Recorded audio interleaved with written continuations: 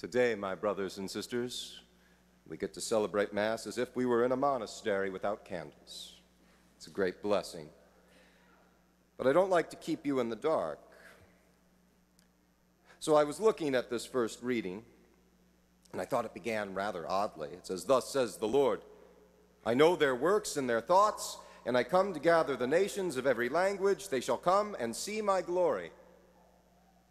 I said, that first line, I know their works and their thoughts. Is it talking about the nations? Something didn't click right with me, so I flipped open the original source material. And it was an act of laziness on the part of the person who assembled the lectionary. That might be too harsh.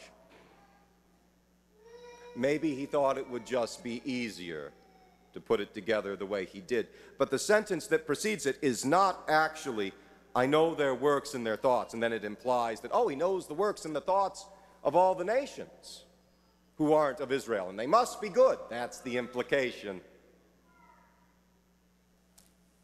Here's what the line actually is.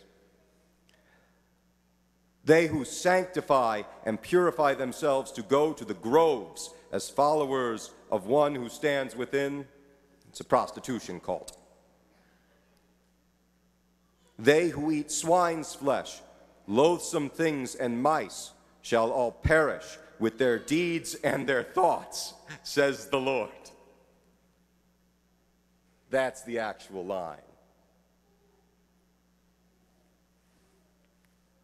Those who do not know me, those who seek out pleasure before me, who honor me with their lips, who might eat and drink in my temple and claim to worship me, but then go off and hang out with the harlots and not to convert them.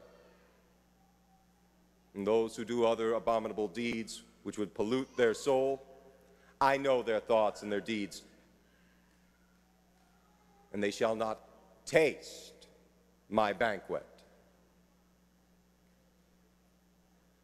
Now there are among the nations, and then it continues. Because again, who's he actually talking about? That prophet? God speaks through him. And he's talking about, yes, those who have never known him, who then go after the devil and his ilk. And there are plenty of pagans who do that, my brothers and sisters.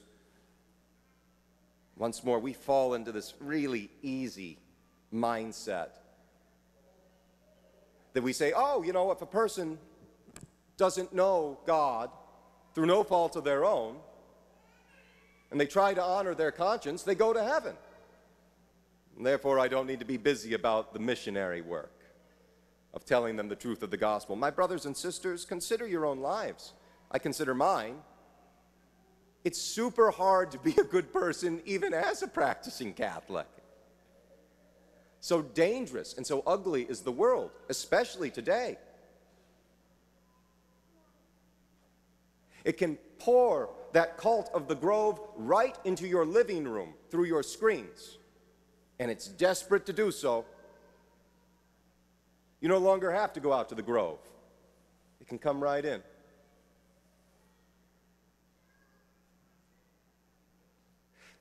That's partly. And so imagine what you might be if you were a pagan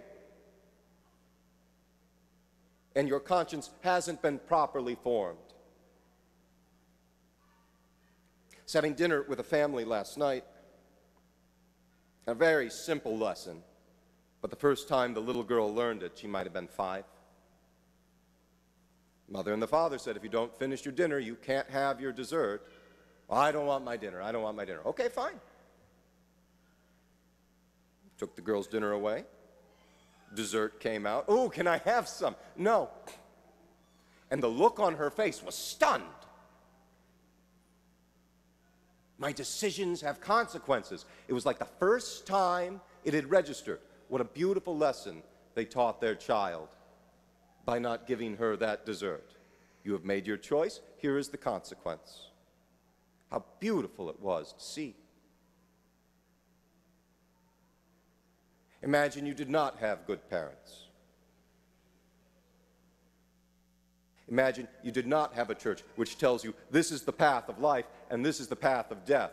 and you must choose which one you walk in. But that's what that one looks like, and it's broad and wide, and it's easy to go that way. And this one over here is narrow and hard, and you must deny yourself. But it makes you strong and makes you happy and leads you to eternal life. That is the plight of the pagans in ancient and modern times, my brothers and sisters. How hard it is to be good even when you have a father who punishes and disciplines you. And we have the best Father. We have the Heavenly Father. He does not punish you beyond your means. He knows the limits of your strength. And He calls you to something better. He loves you too much to ignore your sins.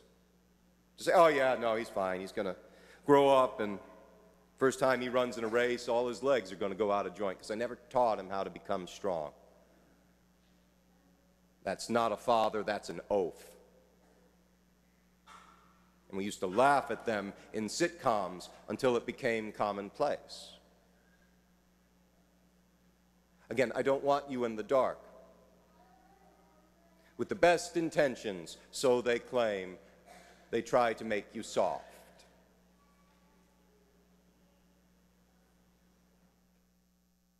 The road to hell is paved with good intentions, and that road is very smooth and very easy. It takes effort to follow our Lord, and the first time you try it, you fall into thorns and thistles and you scream. Thorns and thistles, the fruit of Adam's fall. Cursed be the ground, and it will bring forth thorns and thistles for you.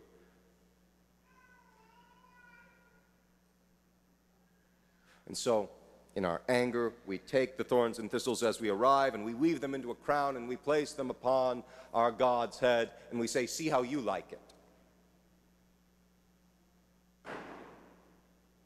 This is pain, you know, and you gave it to me.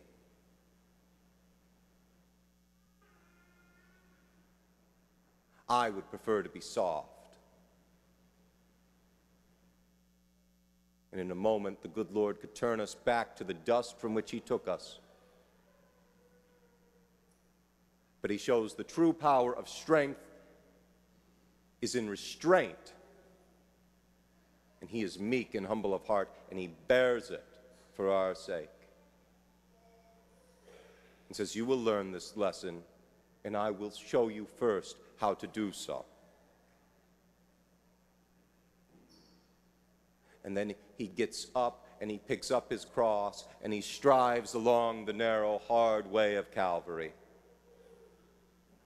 And it's not far, but it seems an eternity if you're suffering from blood loss and a migraine headache and dealing with the fact that everyone you love hates you.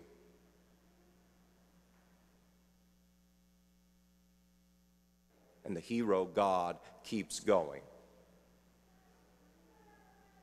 Because God doesn't make junk. He calls out of the dust divinity.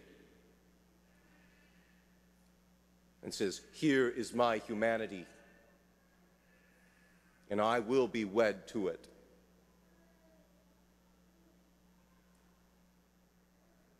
And up the hill He goes. And what a beacon it is for those people who live in the black,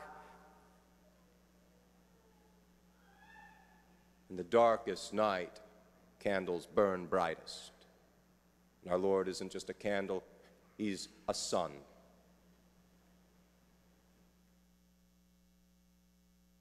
And the pagans see, and they are either repulsed or attracted.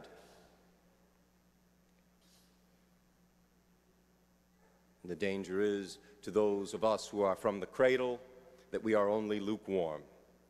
Having grown up in the light, we make use of it, but won't draw too close for fear of it.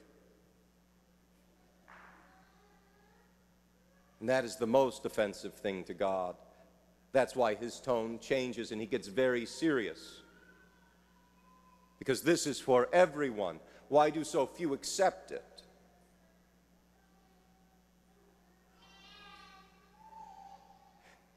You know he's good. You know the light is good. Why won't you come to me?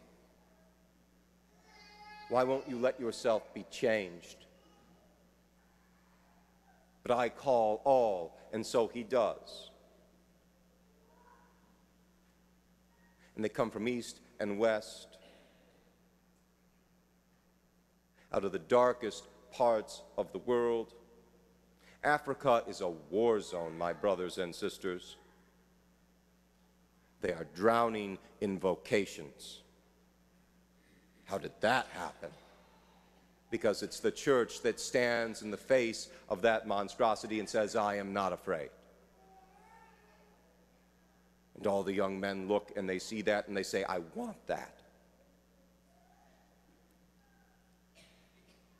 I want to be like that, pure of heart and true of purpose, and I will follow that. And there are so many, we are blessed to have them scattered throughout the world because the priests make Jesus Christ present. That is within their power. And the priest must strive, my brothers and sisters. I ask this of you a lot. Please pray for your priests, because you got me from the same place you're sitting. Please pray for us.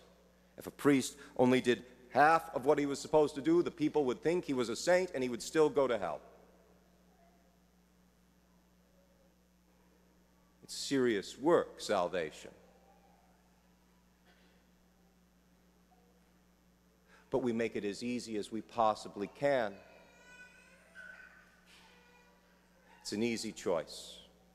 This or that, death or life, darkness or light, Jesus Christ or the world. So I preach him to you. I make him known to you. I say strive. Try hard. You say, what if it breaks me? And I tell you this, he will put you back together. What needs to be broken open isn't your body, but your stony hearts, just like mine. And once more, he shows the way. A heart crowned with thorns, pierced with a lance, wide open to pour out grace. Open your hearts. It'll hurt. You will be radically different than you were the day before. But do not be afraid. Strive. Strive. There is so much good waiting for you on the other side that will never go away. And so much glory and honor for those pure of heart and purpose. God bless you this morning.